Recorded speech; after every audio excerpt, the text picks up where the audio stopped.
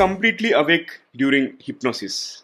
Contrary to the popular belief that hypnosis is a natural state of mind, it's not a form of sleep. And also, you'll be able to hear, comprehend, and later remember, unless it is helpful to have a suggestion to forget certain aspects. And the average person experiences hypnosis at least twice a day. And common examples include arriving at your destination without memory of driving there, and then zoning out while reading a page of a book, or becoming so engrossed in the TV that the time just evaporates. Of course, I'm not a hypnosis expert, but I'm presenting you a hypnotist, speaker, and filmmaker, John Moyer. So, in today's episode, let's talk with John and understand more about hypnosis and also about discovering life purpose. This is the Guiding Voice podcast series, the Guiding Voice for a Better Future. Friends, I'm your host Naveen Samala, just a fellow IT professional on a mission to shape the careers and lives of millions across the globe. And through the Guiding Voice, we help and enable successful leaders share their knowledge and wisdom with the world so that our audience will acquire more knowledge by tuning into the Guiding Voice per every minute than any other podcast in this space. Thank you so much for joining me today. And we are extremely pleased and honored to have John part of the Guiding Voice journey in shaping the careers and lives of millions across the globe. John, I'm super excited to have you here, and thank you for joining me. Thank you for having me, and I loved your little rundown there of some of the elements of hypnosis, because that is a lot of things that I address with people because there are a lot of misconceptions about hypnosis. Thank you for your comments, and let's get started, John. Maybe you can briefly share your professional background, like filmmaker, hypnotist, as well as author and speaker. Yeah. Right. I got my degree in theater and film, and I graduated with a screenwriting emphasis. So I always, even when I was a little kid, I had a passion for being creative in the entertainment industry. While I was in college, I discovered stand-up comedy. There was a comedy club where I went to college. And after I graduated college, I was doing stand-up comedy professionally. And then, of course, to me, that was all part of the entertainment industry. And I continued to write scripts. I had some independent films produced. But along the way, I always had a fascination with the mind. And after about 20 years of doing stand-up comedy, I discovered stage hypnosis. And I went from doing stand-up comedy to doing stage hypnosis. And that's when my performances really took off. I got to perform all around the world for Royal Caribbean Cruise Line, doing my hypnosis show there.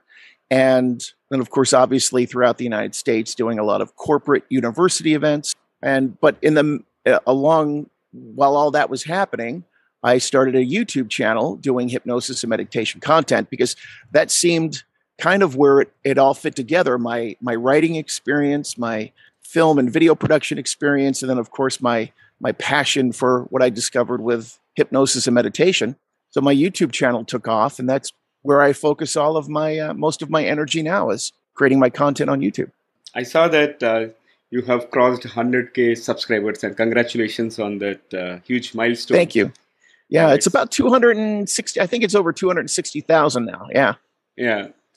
All right. So moving on, what were the top 3 things that you have learned so far and that helped you in your professional careers?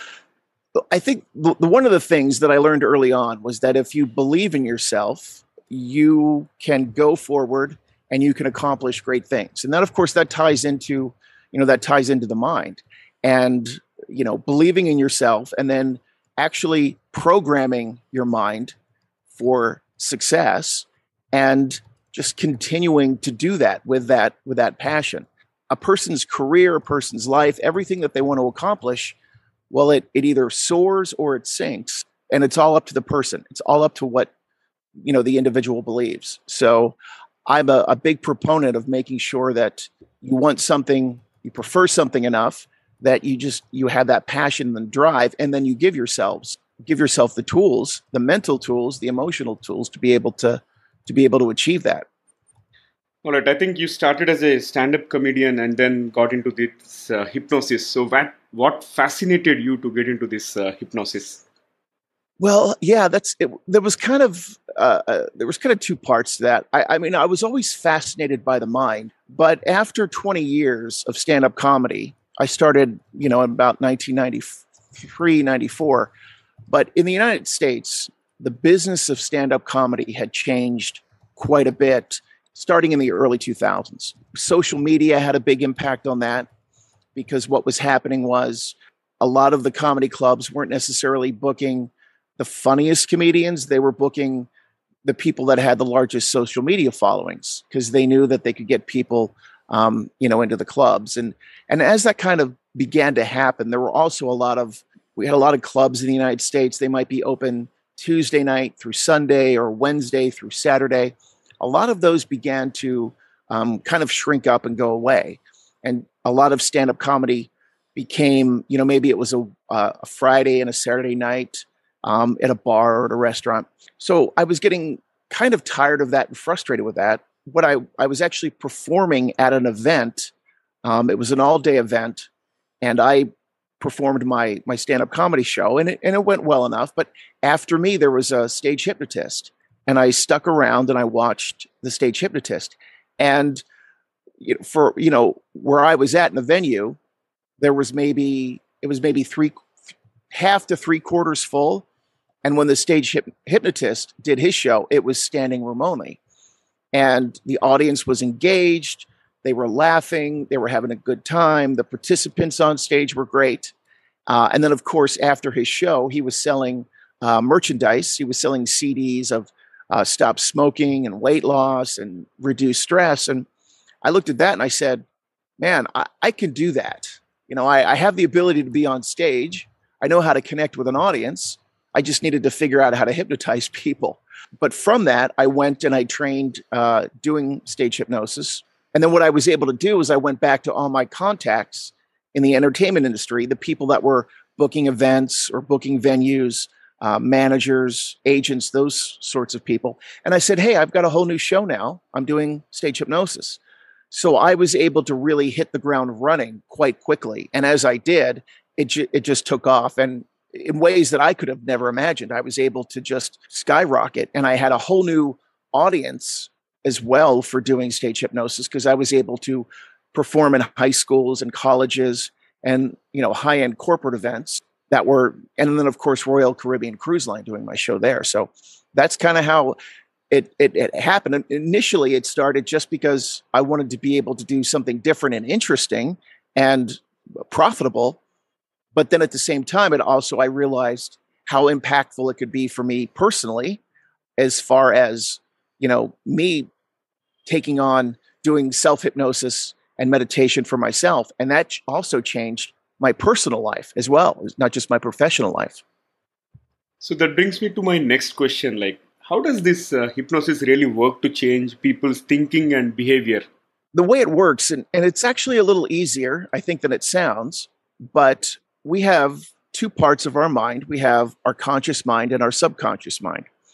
And the conscious mind is where it's exactly what it is. We're conscious. We observe things. Where the subconscious mind takes all of the information that we're seeing and experiencing and hearing it, and it connects it to ways that we've categorized it. So we all have things that we know you don't touch a hot stove. And that's something in the subconscious mind that tells us hot is bad. You don't want to touch it. But then all of us have things that are uniquely connected in our subconscious mind that that gives us whatever patterns of behavior we personally take upon. Some people love to go to the gym and work out. They're very passionate about their physical health, and other people hate going to the gym. They don't want to eat right. And it's because of things that we have linked up in our subconscious mind. And so what happens is hypnosis is actually getting into the subconscious mind where the operating system, basically our software and is able to rewrite the programming and rewrite the software that we have in our mind. And it's like they say, it takes 21 days to make form a habit. That's because if you do something over and over and over again consistently, the subconscious mind picks it up and it becomes part of us. It becomes a learned behavior. Hypnosis is able to make that happen a little bit more quickly. It's able to disconnect the connections of whatever patterns of behavior we want to get rid of, and then reconnects or makes new connections. So we now have new patterns of behavior. And the way that hypnosis actually works structurally is between the conscious mind and the subconscious mind, there is kind of a firewall, kind of a gate, if you will. It's called the critical faculty. And the analogy that I use is it's like, at least here, in the United States, if you have a nightclub, there's a bouncer, a body, kind of a guard outside of the nightclub, and there's a red velvet rope. And he opens up the red velvet rope and lets in the people that he wants to let in, or closes the red velvet rope and says, no, you're not getting in. So hypnosis kind of distracts that bouncer with the red velvet rope. It's a way of distracting that critical faculty. So when the critical faculty isn't paying attention and distracted, you can then sneak in suggestions to the subconscious mind, or input suggestions, not necessarily trying to be sneaky, but you're able to distract one part of the mind so you can quickly access another part of the mind. That's a great analogy. I love the example. And you also mentioned about this self-hypnosis. Does self-hypnosis really work? Yeah, because the thing is hypnosis and meditation are sister states of mind. You've got the same things that are happening. So if you're doing self-hypnosis, what is self-hypnosis? That could simply be listening to an audio program, or like listening to a guided meditation. So you don't physically have to be in the same room, with a hypnotist to be able to make it work. There's, like, my content on YouTube.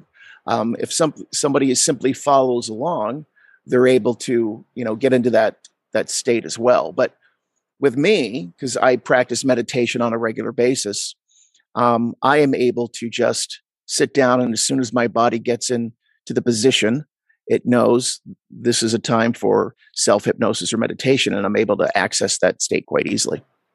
All right, so moving on and switching gears, let's now talk about the power of mind, right?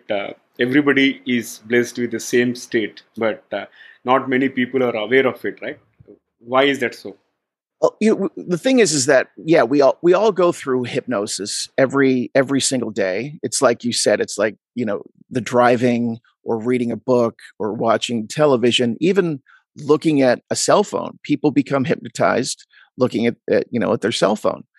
And so it's what it is you're just you're so focused on one thing that you are oblivious to everything else around you. And I loved what you said at the top of the podcast, talking about you're not really asleep. People think you're asleep.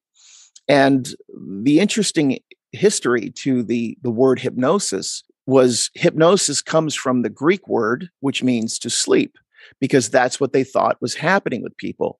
There was a Scottish surgeon, I think back in the late 1700s, early 1800s. His name was James Braid. As he studied it, he realized that people aren't asleep. You're actually in a heightened state of awareness. He wanted to change the name of hypnosis to monoideism, because you were focusing on one idea, but hypnosis stuck, and that's why we still call it, even though it's not referred to that. It's referring to something that's not really happening. But you're alert and you're aware. You're focused on that one thing, and that's the state that you're in, and everybody experiences that. Now, the difference is, when I would do, let's say, a stage hypnosis show, I might bring 20 people on stage, and maybe I remove 5 or 6 people because they didn't experience the hypnosis. And you look for those people that are deeply hypnotized, and people will say, well, why didn't it work for me? And I say, I honestly don't know. There was something about this experience or you in this moment that didn't work for you at this time. It doesn't mean that it couldn't work for you. And it's like, it is a learned behavior. It's something that people can learn. It's like when you go to the gym, you're working your muscles, you're building your muscles up and making them stronger.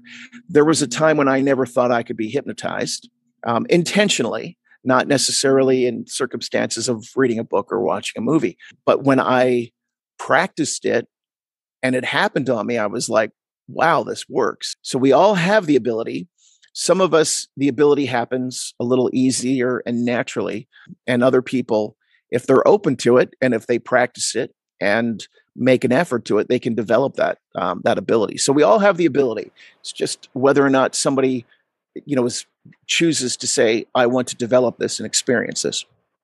And I've seen a couple of videos on this sleeping well by clearing this mental energy and also. Can you share briefly about that? How to sleep well by clearing negative energies? Well, what I do with my content on YouTube, one of the things, of course, about experiencing hypnosis is it allows you to sleep very, very well. And you're actually passing through a state of hypnosis when you're falling asleep on your own anyway. It just so happens that if you trigger that state intentionally, it makes it easier.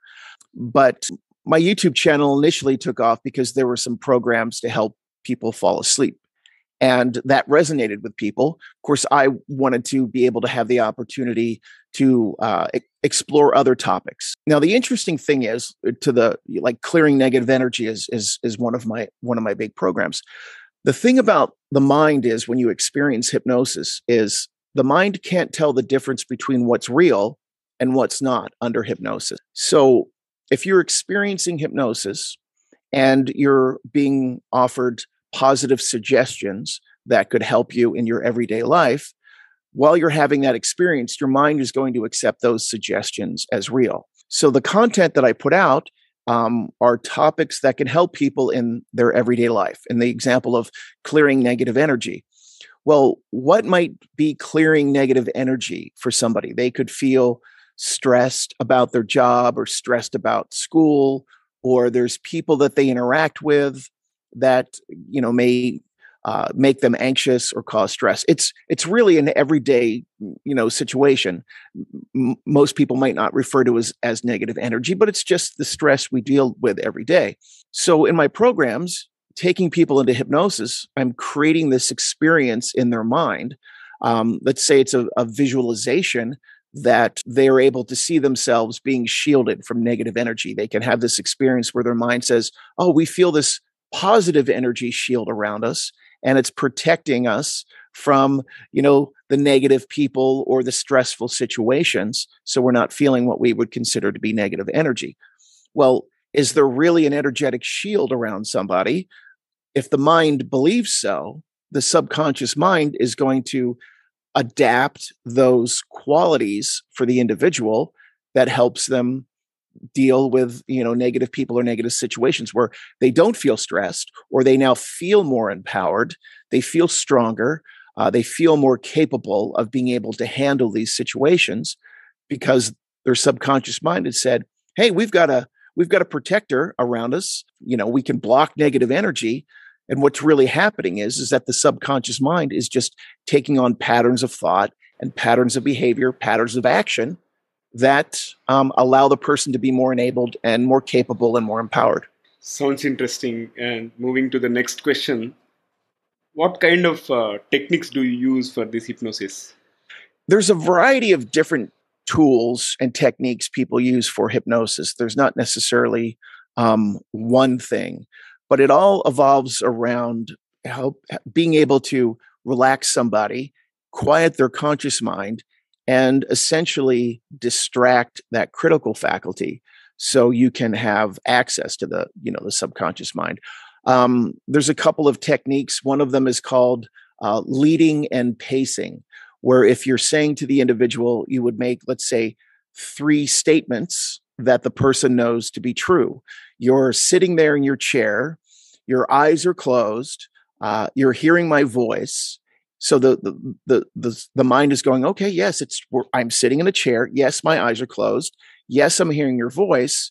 And then the 4th statement you would make would be like a hypnotic suggestion. So as you're sitting there in the chair and your eyes are closed and you're hearing my voice and you're beginning to relax completely and experience hypnosis.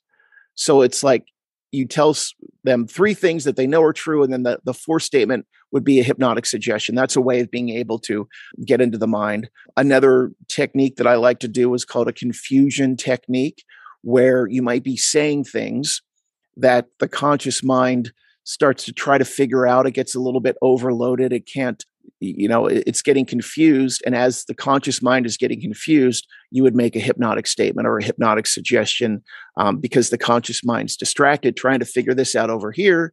And then you say something, a suggestion that you can get into the subconscious mind. So those are a couple of the ways, just part of the tools that somebody might use relative to hypnosis. And it's just a matter of if I were working with somebody one-on-one, getting to know them a bit before and understanding what the best approach might be with them, how to best relate to them, whether I need to take a more paternal approach, a little bit more like a father. You're telling somebody, do this, do this, do this, or does somebody need to be more gently, like a maternal approach? You're giving them a little bit a softer approach. So it's a lot of it's dependent on the individual that you're working with.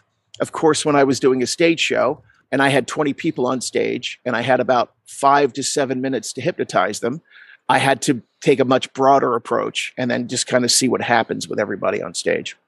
You also mentioned about it helps us in dealing with anxiety, right? So what will be certain tips to deal with the anxiety? What people feel anxious or they get stressed out because of situations in their environment. So when they go into, let's say if somebody goes into school, somebody might get stressed taking tests.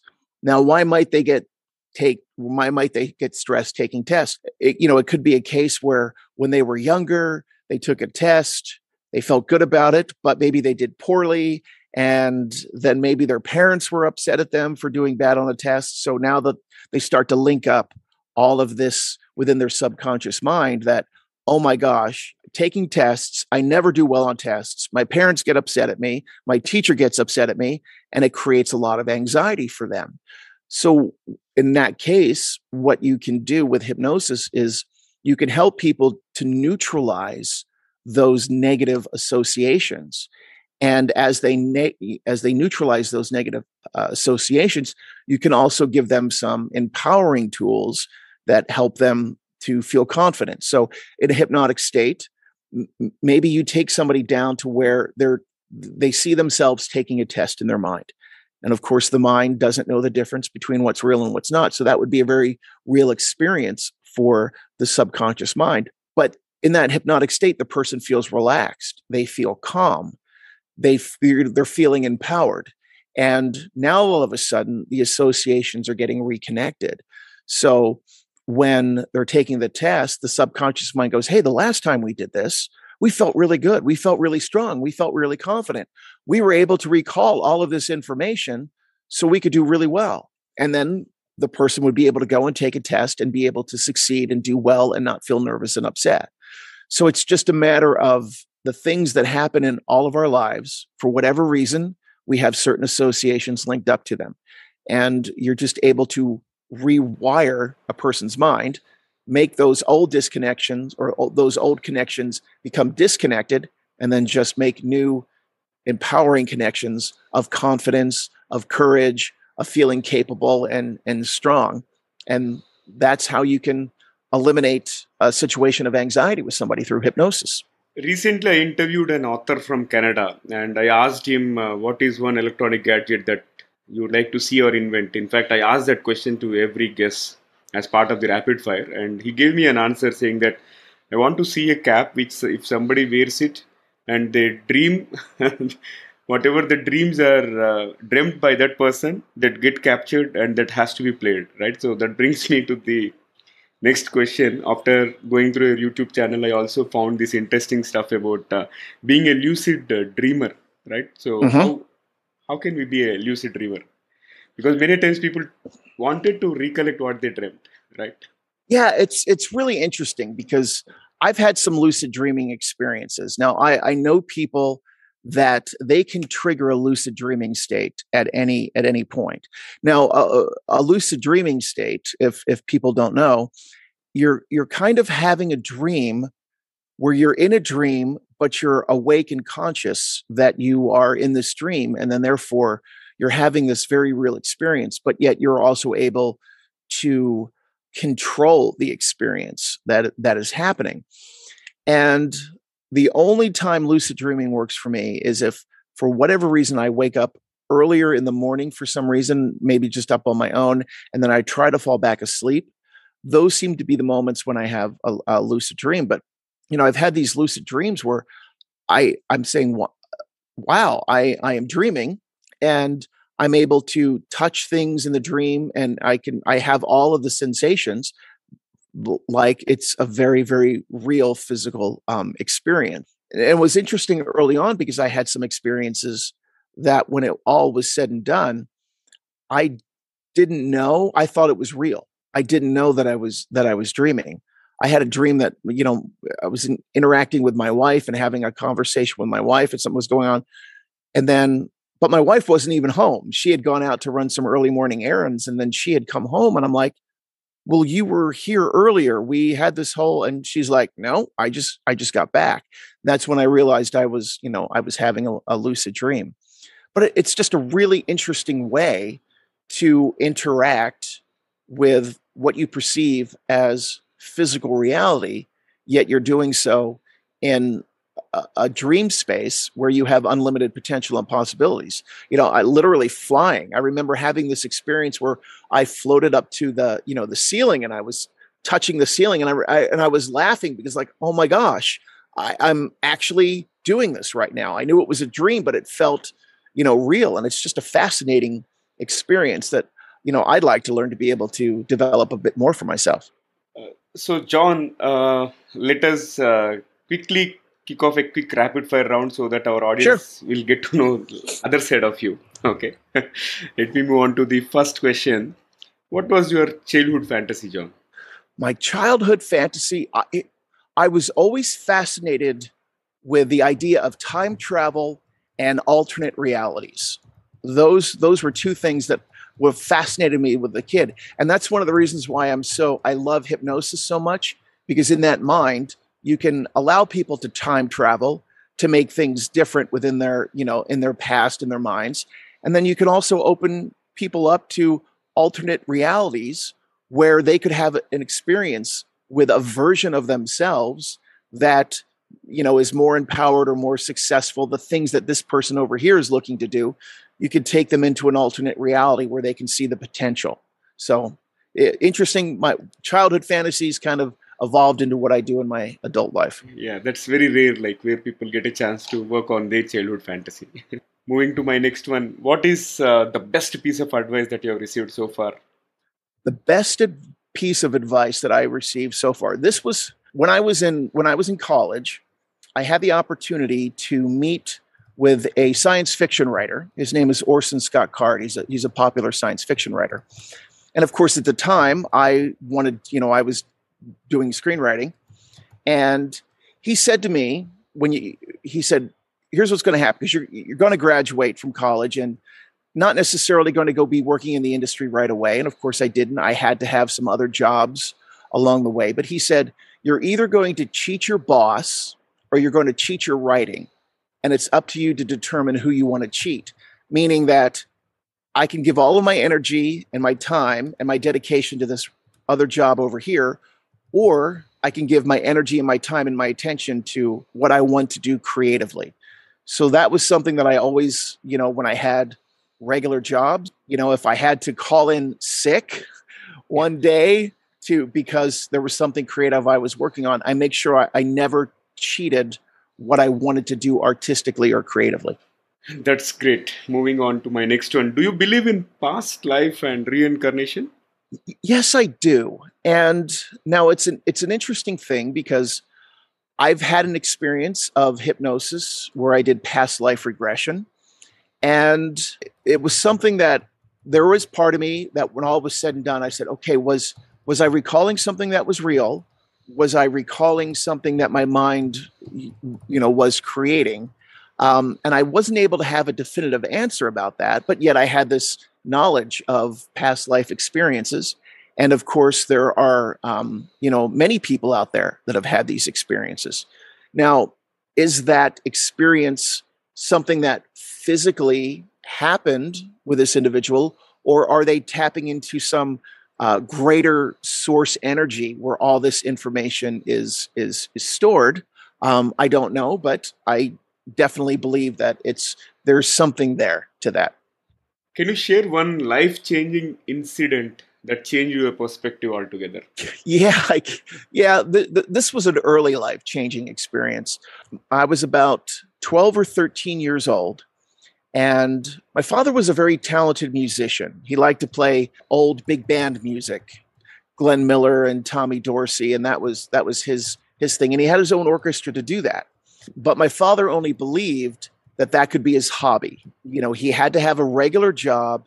And my father's mentality was is that a real man goes out and works 40, 50, 60 hours a week.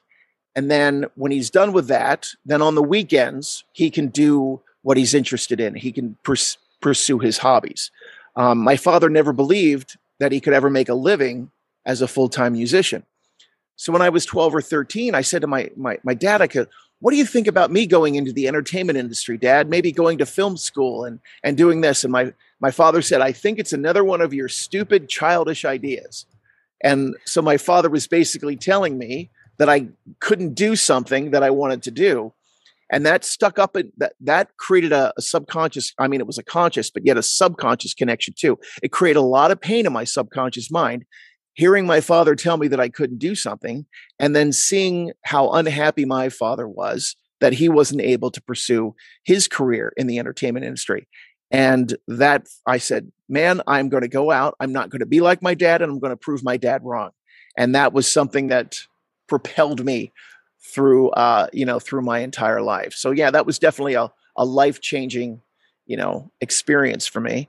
And somebody could say, oh man, that's too bad. Your dad didn't believe in you. Well, but my dad saying that was actually a tool for me to be able to succeed. And then of course, later on in life, before my father passed away, he was proud of what I was doing. We were able to come to terms together, but that was definitely a life-changing event for me. Inspirational. And I was able to ask whether your father was proud of you, and you mentioned that. Yeah. All right, moving to the last one for the rapid fire. What is one electronic gadget that you'd like to see or invent? Gadget or technology, anything? I think there's, I don't know if you're familiar with the TV show Shark Tank. They have, yeah. I always thought it would be cool if there was glasses that you could put on and you see a little red dot in the glasses, and then it beams information into your mind. You could, within an instant, you could learn another language. Within an instant, you could read a book. You could just beam information into your mind. I think that would be interesting. That may kind of put me out of a job, but I think that would be an interesting thing to have. Indeed, it is very interesting. All right, so that was a great rapid fire. And with that, let's flip back to the mainstream. And before I let you go, one final question for today's conversation, John. What will be your one piece of advice to those aspiring to make big in their careers or lives? You can pick anything. It would go back to just saying, believe in yourself. If you want something, if you prefer something, just know that you have everything within you to be able to achieve that. No matter what happens around you, no matter what anybody else says, you can feed your mind, you can feed your spirit. There's a lot of things out there individuals can do, like meditation and hypnosis. As long as somebody believes in themselves, they can make something happen. Excellent. And it's simple.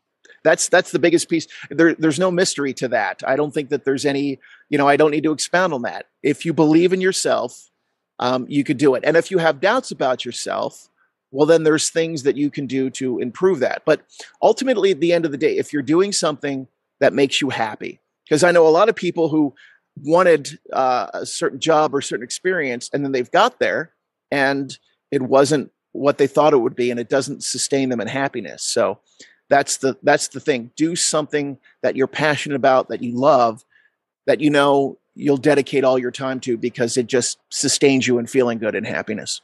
All right. Fabulous. So John, thank you so much for joining me today, and thank you for all the insights that you have shared around hypnosis. Thank you very much. I appreciate it. Thank you. And the pleasure is mine hosting you. So folks, before we move into the trivia section, here is a small request to you.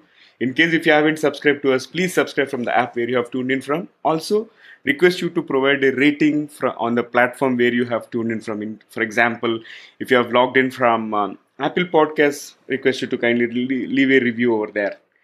All right. And in addition to that, if you have loved this conversation and found it useful, please share with at least 3 of your friends or colleagues who can benefit from the guiding voice. Thank you so much in advance. Now, let's continue or let's jump into the trivia segment of today's episode. And I would like to continue a few insights about hypnosis other than what John has mentioned. Of course, John is a seasoned hypnotist, and I have done some research and presenting you a few more facts. Like hypnosis has been recognized since the 18th century, and Franz Mesmer is credited with bringing hypnosis to the attention of the public sometime around 1770. I think this was resonated in our conversation with John as well. And hypnosis feels different to different people. Like people who have undergone hypnosis report different feelings while under that particular experience. Some of them describe that experience like falling asleep with the TV on, while others might report feeling heavy. And others also use words like light or floating.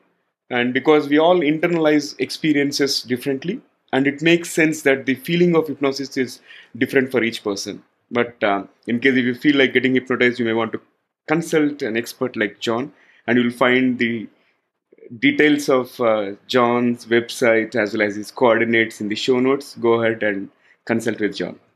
All right. So that's all for today. And folks, before I let you go, in case if you have any topic recommendations or speaker suggestions, please drop me a note on social media platforms or email me at theguidingvoiceforyou@gmail.com. Thank you so much in advance. I'm your host Naveen Samala, just a fellow IT professional and a passionate learner on a mission to shape the careers and lives of millions across the globe. Until next time, bye-bye.